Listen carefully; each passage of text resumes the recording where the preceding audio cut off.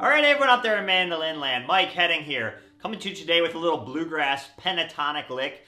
This is a cool lick that works out of an up the neck position. I've heard mandolin players like Sam Bush use a lick like this. Ronnie McCurry uses a lick like this in his song Quicksburg Rendezvous, which is super cool. And I think it's actually kind of originally a Vassar Clements fiddle style lick. So let me break it down and I'll show you a couple spots you can use this lick. Let's jump into it. Alright, so this is going to be a closed position lick. So what closed position means is that we're not going to be using any open strings. So the benefit to that is once we get the lick down, we can move it wherever we want to play it in a different key, which is really cool. Okay, we're going to start with our pinky. Let's do it in G first, the key of G. So we're going to start with our pinky of our left hand up on the 10th fret of the E string, the high E string. Okay? And we're going to do, this is going to be good pinky practice for this lick. We're going to play the 10th fret, and then the 7th fret on the E, and then the 5th fret, and then the 10th fret on the A string. So you have, it's just kind of walking down these notes, D, B, A, and then G, right? Just an octave up. Okay, and then we're going to go down to the 7th fret with our second finger, 5th fret with our first finger, so you have, and then 9th fret with your third finger on the D string, and then 7th fret with your second finger, and then 5th fret with your first finger to end it. So you have,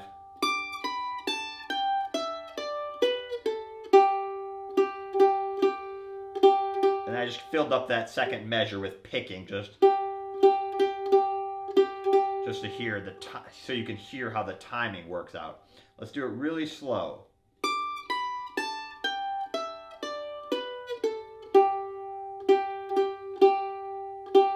And I'm doing all down up picking until the very end. So down, up, down, up, down, up, down, up, down, down, up, down. So how I think of this lick is it's a position lick based off your first finger, where that's your root note, and then you're reaching your pinky up. So that's kind of the position I'm thinking out of. I want to keep my first finger kind of hovering over these 5th frets, my second finger kind of hovering over these 7th frets, my pinky kind of hovering over the 10th fret, and my third finger kind of hovering over the 9th fret, right?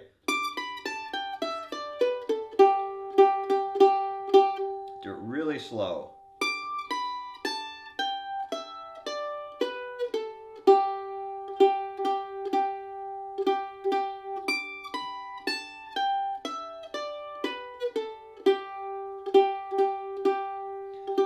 Okay, so a couple things I really want you to focus on is keep the same angle of your fingers as you go down the strings this way, right, to lower pitches, right? So notice how I'm not, you know, my hand's not like that and then I'm turning it. You don't want to see a lot of movement in your wrist when you're playing a lick like this, right? The other thing is you need all your fingers to really play on the top part, not down here on the pad. You really want to play on the top part of your fingers so you get those notes. If you're back like this too much, you know, when you change strings, you're going to get that clunky sound, right? So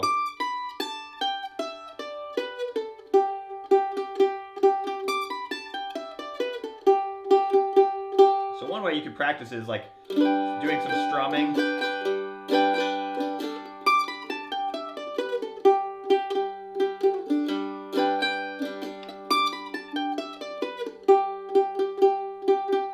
That you can practice. Otherwise, if you know this shape up here, that bluegrass kind of closed position shape, that's what this works out of, right? So, you know, if I was playing like a bluegrass style solo,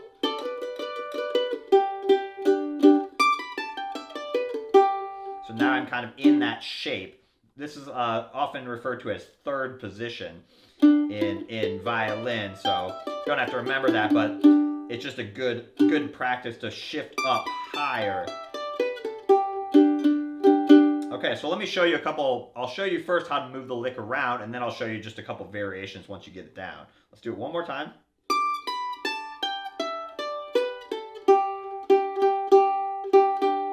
then let's shift down to F. So same lick now starting on the 8th fret. Really important is using all the same fingers so the lick feels the same.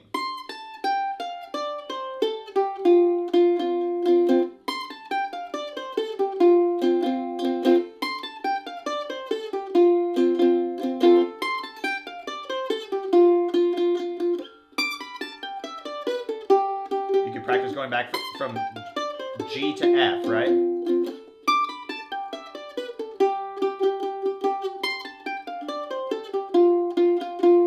So where I heard Sam Bush use this is in the B part to Patty on the Turnpike. Same with Ronnie McCoury. Again, if you have like an F, or a G, excuse me, a G, and then F, you know, it's just a nice, it gives your solo or your little idea like a theme that you're now playing over the chord changes. So we're taking that lick and moving it like between the different chords, which is really cool. That's like almost like a jazz way to interpret a melody, is playing the same lick over 2 different chords. Another spot you could use it is if we move it up to A, so go up to the 12th fret with your pinky to start, is like the B part to Salt Creek, right? So if you know that fiddle tune in the key of A, you know, normally the melody is, right, like something like that, right? So if you maybe you'd already played that basic melody and now you're looking for a little variation, so you could go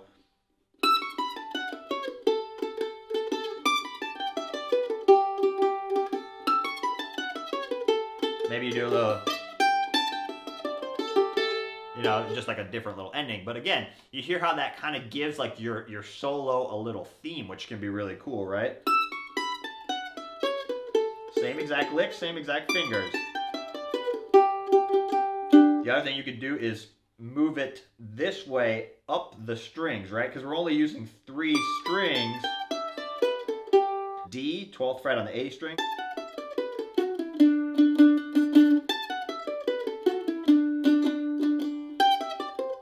So again, I would use this on little ideas where you have like a similar chord change, like a D to a C, or a G to an F, kind of going to that flatted 7th chord. We won't get into the theory right now, but A to G, the G is the flatted 7, G to F, the F is the flatted 7 to G, and D to C, the C is the flatted 7, right? So it's just a cool little theme lick.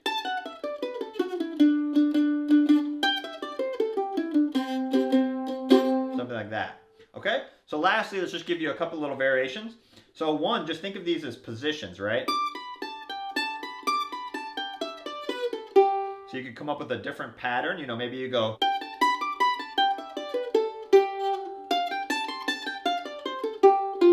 you know, just mix those notes up in a different order. So remember, our notes are,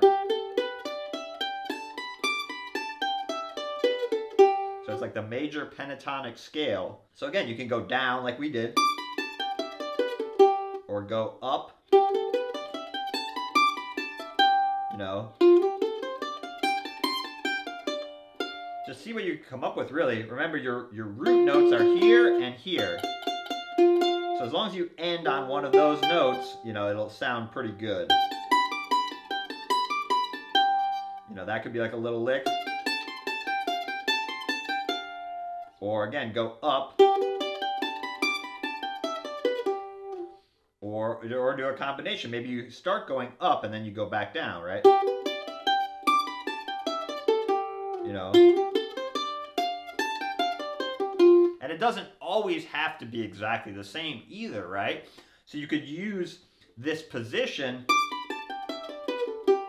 and then maybe on the F I go up, for example, right? You know, so again, you can use that position, keep the position the same, but the actual lick could be slightly different too, right? But I'm always just thinking out of this shape, you know, so, you know, something. So that's the position we're going to be working out of for that lick, okay?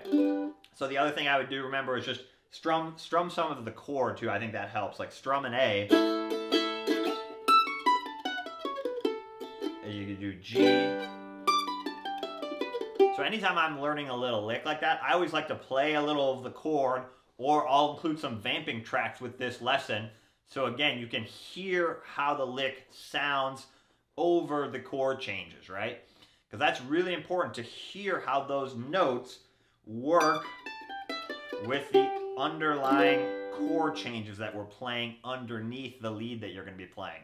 All right, give that some practice, shake it out, get some blood reflowing to your fingers if your pinky is hurting, and hopefully that gives you some stuff to practice, and good luck, and keep picking.